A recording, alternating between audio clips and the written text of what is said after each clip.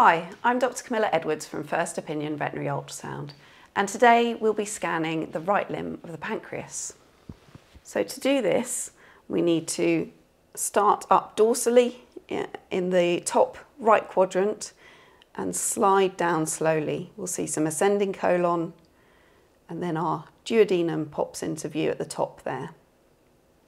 Once we've got the duodenum on our screen, we may be able to see the pancreas in the far field. We can see the edges of it here and here. And we may be able to see the pancreatico-duodenal vein running through it.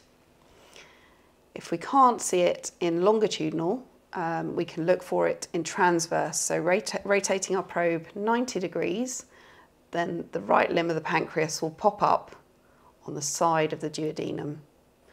So we have our duodenum here, and we have our right limb of our pancreas here.